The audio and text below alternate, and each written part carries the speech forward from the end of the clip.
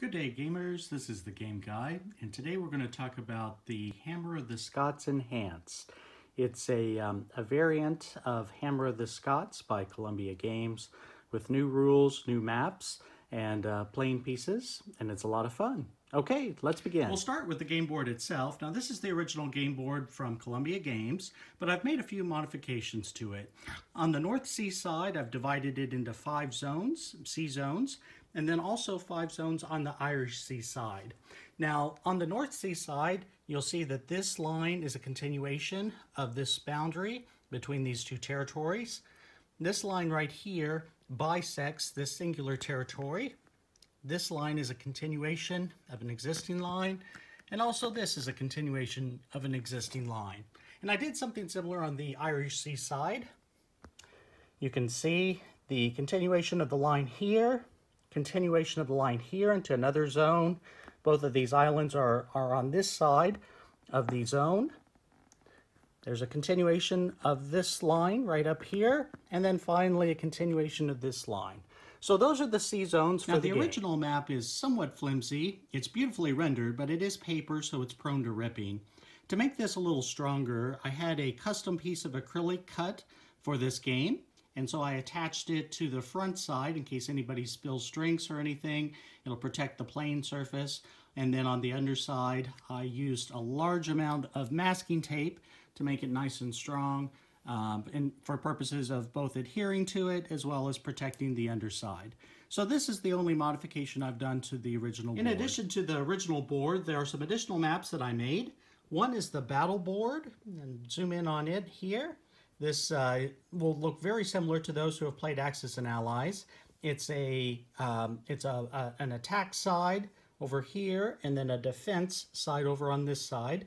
The attack has 4 different levels, 1, 2, 3, 4, and then the defending side is alphabetical in nature, so A, B, C, and D.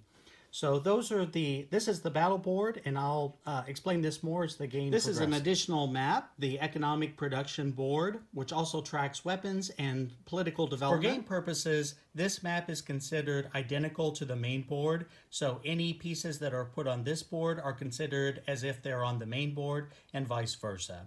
Most of the action takes place on the main board, but like I say, where needed, the spillover board is very handy if you have such a large army that you can't fit all in one space. I have been known to enjoy some whiskey in my time, so this satchel from Crown Royal was very helpful in holding the currency. Now, for the actual currency, I used reproduction pennies from the time of Edward I, Edward II of England.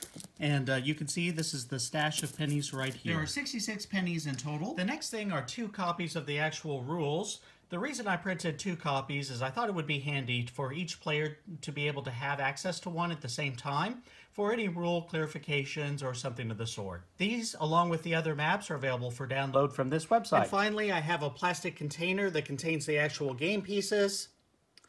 And then I have a large chest. Well, it's a medium-sized chest to contain all the different things from the game other than the main board itself. Plastic section, I tried to label everything appropriately, and I'll show you a detail of what's in here. I have a Scottish flag on one side and an English flag on the other. This is something I printed off and then laminated. Made a number of these, and these are the territory markers for the different sides, both England and Scotland. Here are the boats that are applicable to both teams. Now, it's an undifferentiated chip, so when you are placing the boat on the board, you'll simply put a marker next to it to show whether it is English or, in fact, Scottish. The blue are for Scotland, the red is for England. Then from there, each section contains different things. Here are the Scottish infantry, English infantry, the English and Scottish archers both, the English knights, including the Welsh, and then up here you have the start of the nobles with their respective heraldry, more nobles, more nobles, more nobles. In this section you have the Scottish king, the English king, William Wallace, the Norse, and the French knight.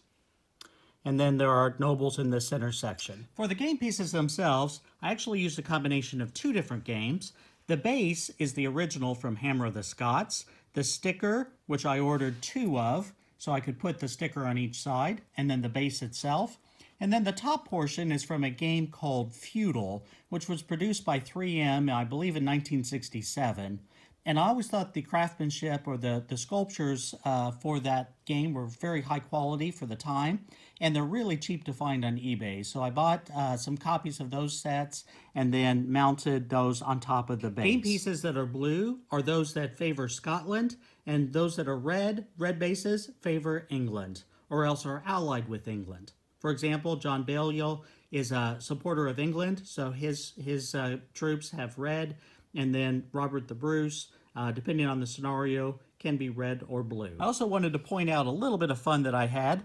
I noticed that the Scottish nobles had one more than the English nobles to start, and so I thought it would be appropriate to create one more English noble, and I took the liberty of infusing my family into this game. This is my actual heraldry from the Queen, granted from the Canadian Heraldic Authority, and so I used it to create this game piece. So this is a Pennington noble. It is an anachronistic heraldry since we were only granted it from the Crown in 2012, but I had some fun in making this piece for the game. I also wanted to draw your attention to the coloring of the various pieces because it does mean something. Game pieces that are lighter in color are easier to bribe. So for example, the lighter the color, the easier it is to convert to your side if you're trying to bribe a noble from the opposing side. So these are the easiest nobles to bribe in terms of the roll that you have to get in order for them to convert to your side.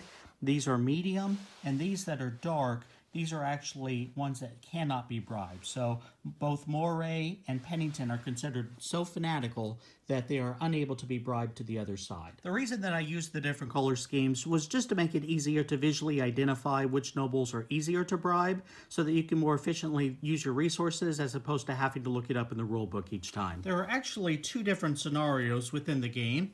Now, the victory conditions differ, but the actual gameplay is very similar between the 2.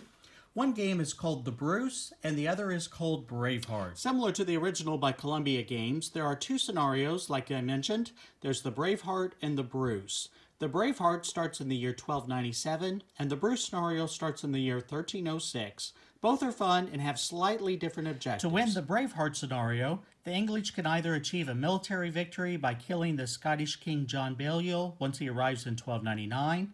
The English can achieve an economic victory instead by generating 34 pennies of income at the end of the English term. Conversely, for Braveheart, the Scots can win by achieving a military victory by killing the English King Edward I or Edward II, depending on who's alive, or by surviving until the end of 1314.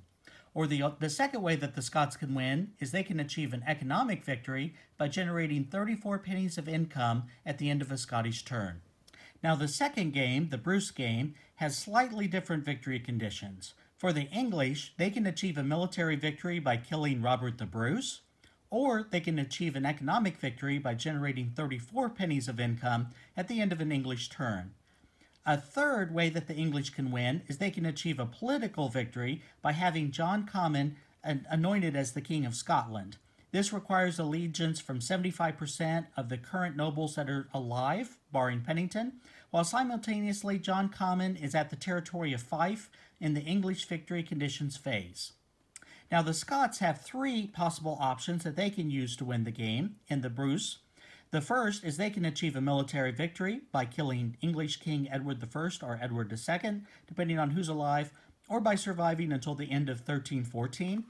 They can achieve an economic victory by generating 34 pennies of income at the end of the Scottish turn, or they can achieve a political victory by having Robert the Bruce anointed as King of Scotland.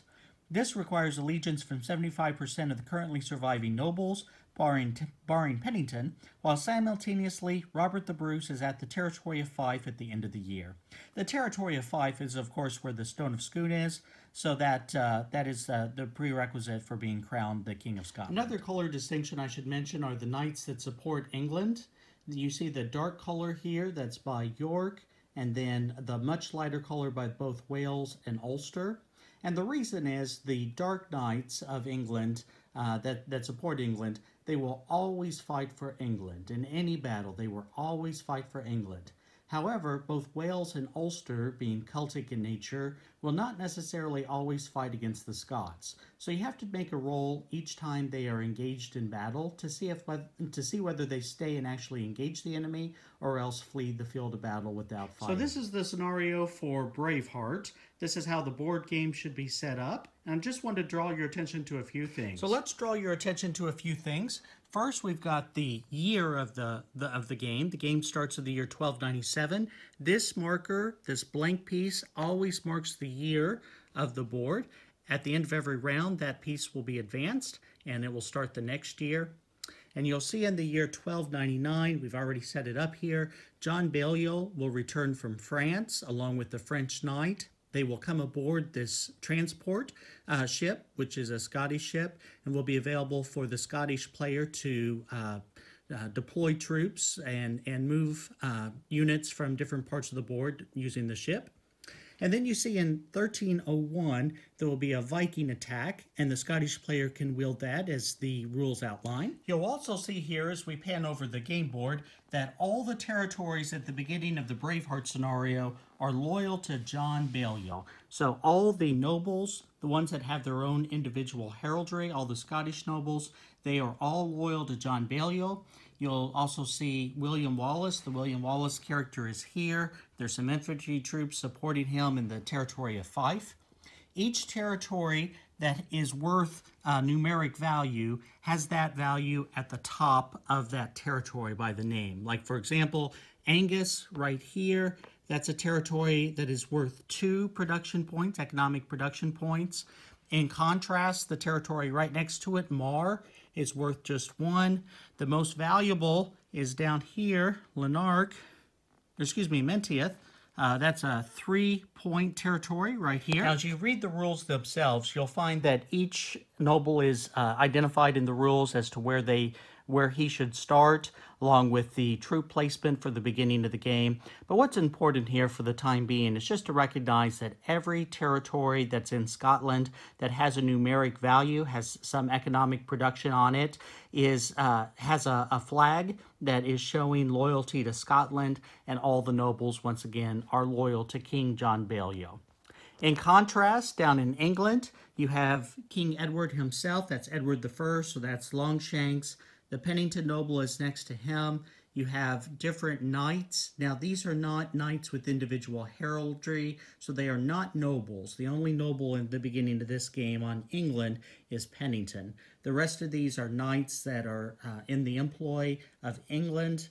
You have the Welsh knight right here. You have an English archer, and then you have infantry supporting the English cause. So all starting in England. And you'll see a corresponding English flag on the English section. At the beginning of the Braveheart scenario, you'll see that England has an economic production of 5, and Scotland begins the game at an economic production of 32. And also, none of these weapons or political developments at the beginning of the game have any flags on them. Another important element to remember is that not all territories can produce new units, so therefore some territories have more strategic value than others. For example, the land of England has vast resources and it can always produce new units on it. But there are only 3 Scottish territories that can produce new units. These are Lennox, Fife, and up in the north, Strathspey. Here's a full picture of Strathspey with the flag not covering. Now, each year in this game consists of 13 different phases, and all 13 together complete 1 year. And as you can see in this game, once again, the Braveheart phase starts at 1297 and it ends in 1305. So for the 13 phases, that sounds really daunting. 13, that's a pretty large number for a strategy game. But here's the deal. It actually is pretty intuitive, and a lot of these phases you can skip. You just have to do a quick check to see if they apply, but often they don't. Here's what I mean. The first phase is the year adjustment phase, and that's no more complicated than moving the marker ahead each year. The exception is the very beginning of the game, because we start off in the year 1297 for this scenario. So that is all there is to the year adjustment phase. The second phase is the required scripted action phase. A lot of years don't have required scripted actions, but you have to do a quick check with the rulebook to see if a particular year has a required scripted action. And if so, you literally just follow what the script says and do what it says. The third phase is the noble return phase. Now this is something that is unique to this game, at least I've never encountered it in another strategy game, and I think it's a clever innovation, if I may say so. It has to do with the nobility. In the nobility within this game, you can have someone that is killed, you can have a noble killed, but he will be replaced by his heir a few years hence of that. And the thinking is when a noble who's entrenched is killed in action, his heir will take a few years to come into his own as his own noble and make his own actions on behalf of his noble house. So this game reflects that when a noble is killed, they do go into a holding pattern, and then in subsequent turns, three full turns subsequent to the death of the previous noble, the heir surfaces. So this is all accomplished in the noble return phase each round. Next, we start to get into the actual English-specific actions. And so phase 4 is the English movement phase. This is followed by the 5th, which is the English battle phase. The 6th phase is the English economic production phase. The 7th is the English spending and deployment phase. 8th is the English victory conditions check phase. And then this in turn is followed by the Scottish portions of the game. And so the 9th phase is the Scottish movement phase, mirroring the earlier English movement phase. The 10th phase is the Scottish battle phase. The 11th is the Scottish economic production phase. The 12th is the Scottish spending and deployment phase. And finally, the 13th and final phase is the Scottish victory conditions check phase. I think it might be helpful to illustrate the actual phases to get a better understanding of what they mean. So in this case, being that we're starting the game for the Braveheart, the year adjustment phase, phase 1, is not necessary. So we don't have to move anything forward just on this very first turn. The next is the required scripted actions phase. And in this case, in the Braveheart scenario, there is a required scripted action for the year 1297, the start of the game. So Edward I is required to take a 1 die and make a one-time roll. This is just in the Braveheart scenario, the beginning of the game. So in this case, I rolled a 5. So the English king receives 65 pennies. That's a very favorable start to the game. So the English king receives 65 pennies. If he'd instead rolled a 3 or a 4, that would result in 55 pennies. And then a roll of 1 or 2 receives only 50 pennies. So I've counted out 65 pennies based on my roll. And so the English player, and this is a one-time thing for this scenario, the English player must use all of this money to try to bribe as many Scottish nobles to the English cause as possible. The thing about bribery are certain nobles are easier to bribe than others. Now you might recall me mentioning earlier that the lighter colored nobles are easier to bribe. Those can be converted to the side that's trying to bribe them if the person trying to bribe them rolls a 4, 5, or a 6. In contrast, those that are darker nobles may be bribed with a roll of 5 or 6, so you can see it's a little harder. And then there are some hardcore nobles that cannot be converted at all. In this example, Common and Bruce both cannot be bribed at all in this scenario, although the Bruce noble will convert to supporting England later in the game through a required scripted action, and then convert again back to Scotland under another required script action. And this reflects the historical Bruce and his proclivity to flip-flop. Now, what makes bribery interesting in this game is you have to declare how many bribery attempts you're going to use for each noble prior to making any rolls. So this forces you to give some thought as to the probability of a conversion, and it also creates the possibility of you overpaying for a noble. So that creates its own interesting dynamic. For example, let's say I'm going to try to convert Argyle to my cause. Now, you might remember that Argyle is an easier noble to bribe, and a bribery of 4, 5, or 6, a successful roll will convert Argyle to my side. So, being that I have 65 pennies as the English king, let's say I'm going to use 10 of these and make 2 bribery attempts. Each bribery attempt costs 5 pennies, and that's always the case. Well, that's always the case unless you have papal support, which is a weapons or political development that we'll talk about later. So in this case, I would set aside 10 pennies and declare that I'm putting the 10 pennies towards the attempted bribery of Argyle. And then I would use the rest of my pennies to allocate to trying to bribe other nobles. And I have to declare all the pennies that I'm going to put towards each specific noble prior to the attempted rolls. I made a decision as to how I want to allocate my potential bribery. I'm going to put 10 towards trying to bribe Galloway. I'm going to put 25, which is a very aggressive roll, towards trying to bribe Dunbar. I've put just 5 towards trying to bribe Angus, so clearly I don't consider that a very high strategic value.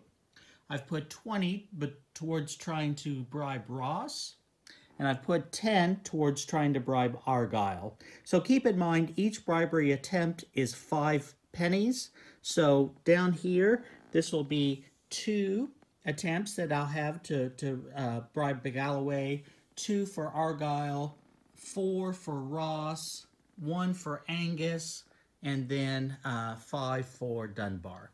So that's how the bribery allocation works. Now I'm ready to make some rolls. Galloway is one that requires a 5 or 6 for me to successfully bribe him. So I have 2 that I've rolled towards him. And hey, looks like I overpaid, but on my very first roll, I converted Galloway, so he is going to convert to the English cause. For Argyle, remember that it's easier to bribe Argyle because he can be bribed with a 4, 5, or 6. So here we go. I roll. My first roll is unsuccessful. My second roll is successful. So similar to the Galloway, I'm going to get a different figure and replace Argyle. Here's the Argyle supporting the English. So it will go on this territory. The Scottish supporting Argyle will be removed. The flag will be converted. And most importantly, the Argyle, the land of Argyle, territory of Argyle, has an economic production value of 2. So this will immediately make the English go up by 2 to 8, and the Scottish flag will be reduced to 29. To save time here, I'm going to go ahead and let you know that I made some rolls, and the Dunbar noble converted to England's side, so there was a corresponding adjustment of 2 for economic production. Angus, with only 1 bribery attempt, did not convert, so he stays loyal to the Scottish cause. Ross also converted, so his economic production of the land of Ross, the territory of Ross, is 1. So, based on that, the English now stand at 11 economic production points, and the Scottish at 26. It's the required scripted action phase. The beginning of the Braveheart scenario, the required scripted action phase is one of the longest required scripted action phases of the game. So that was a little bit long, but I think you got the idea. You can also see that the English player now has some nobles that are now loyal to the English cause. And that really changes the flavor of the dynamic. So we're ready to move forward to the next phase. The third phase is the noble return phase. Now, in this case, there are no nobles that have died in gameplay, so we can go ahead and skip this phase.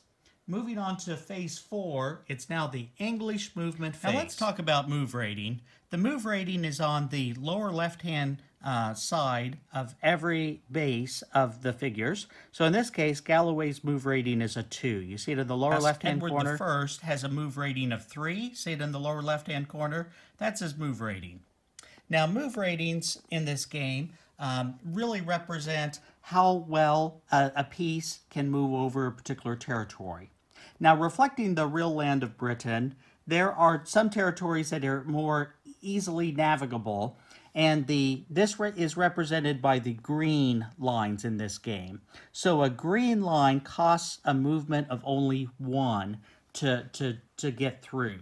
In contrast, rougher terrain is noted by the red lines. So for example, the red lines require a movement of 2 to get across. So in order for Galloway to get to Carrick, he'll be required to spend both of his movement points. And it is now the English movement phase. So if I wanted him to move forward, it would cost both of his move points in order to get to the land of Carrick. But let's say in contrast, he was over here in Edinburgh. And let's say for a moment that Menteith is not there. So he could, if he was here, see how there's a green line here and a green line here.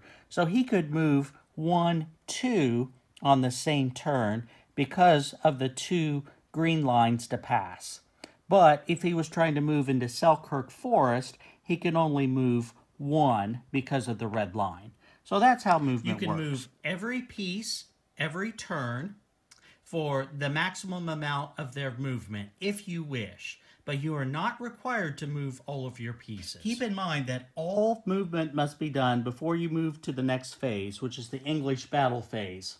So, in this case, just to keep it easy, let me say that the English are going to move on multiple fronts. Let's say 3 of these are going to move into the territory of Annan, and then the rest of the English are going to move into this territory of Teviot.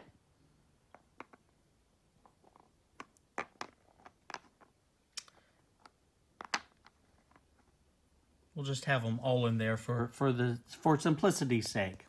And then let's say I wanted to also have Argyle move. He has a move rating of 2, and wanted him to move and attack Lochaber, which is unguarded. So being that it is unguarded, that immediately results in the flag being flipped to the English. Lochaber is an economic production of 1. So we will reduce Scotland once again by 1 to 25, increase England to 12. Let's say that this was all that I wanted the English to move this turn. Now keep in mind, I can move all of my pieces for the English at the same time on the same turn. So just want to be clear about that. So even though I chose not to move all my pieces, I had that option. Now we move to the next phase, which is the battle phase. You'll see each figure in the game has a rating in the lower right-hand side. This is C2 for this particular infantry soldier, the Lindsay. And so the C represents the defensive capability, and the 2 next to it represents the offensive capability. And you'll see each game piece has a rating in the lower right-hand corner. So Galloway, for example, has an attack of 2 and a defense of B. So let's see how that works in actual game. When the English crossed into Teviot, there was no resistance. There was no opposing force. So the territory of Teviot is immediately converted to English control. The English flag is flown, and we see what the value of the territory is. Looks like it's a 1. So we'll make the adjustment on the economic production map. In contrast, in the land of Annan, the territory of Annan, that is contested. You see that there was the infantry, the soldiers of Lindsay that were guarding that territory. So now we move to the battle board.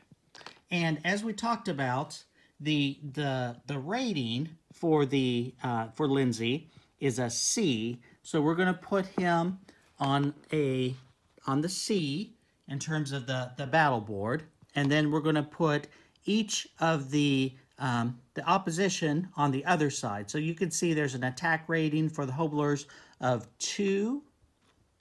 For Pennington, there's an attack rating of 3.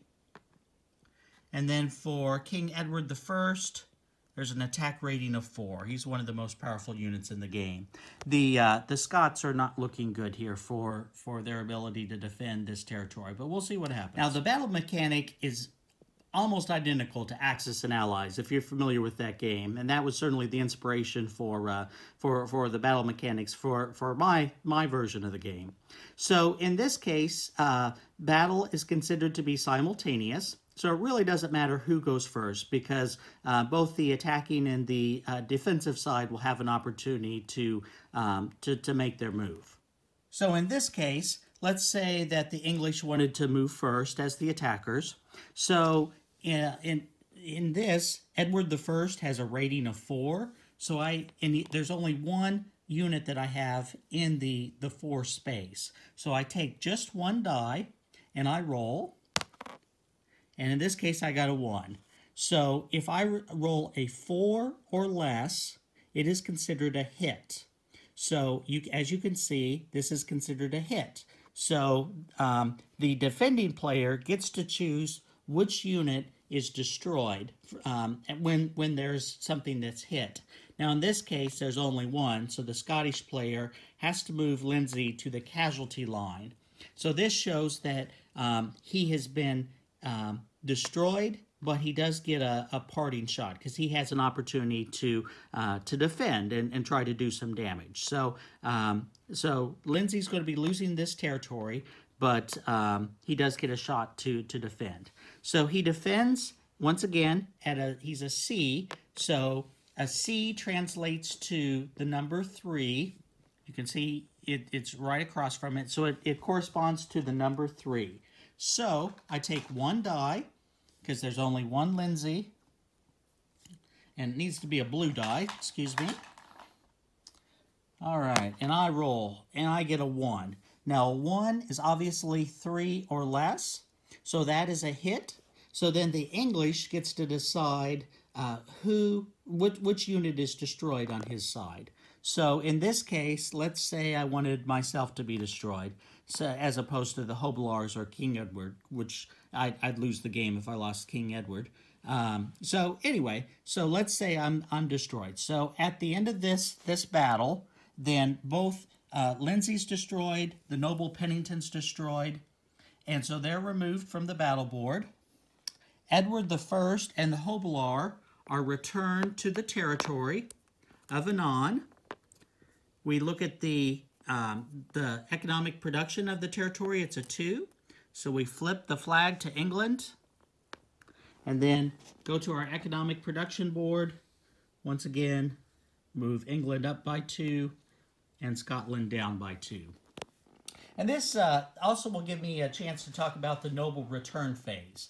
Now, you remember me talking about earlier how the nobles in this game, they never really die out. So if you have a noble that's killed, he will have heirs that will resurface in the game 3 full years after the death of the existing noble.